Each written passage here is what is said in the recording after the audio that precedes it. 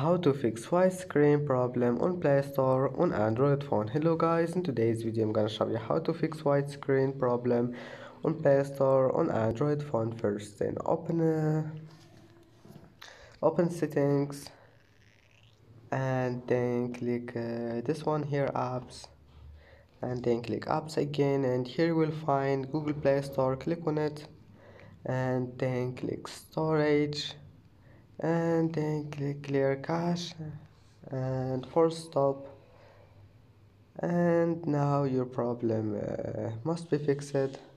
And if that doesn't fix your problem, just go to settings and then apps, and apps again, and go to Google Play Store and then click storage. Now all you need to do, just click clear data and click OK, and now your problem must be fixed. And that's it for today's video.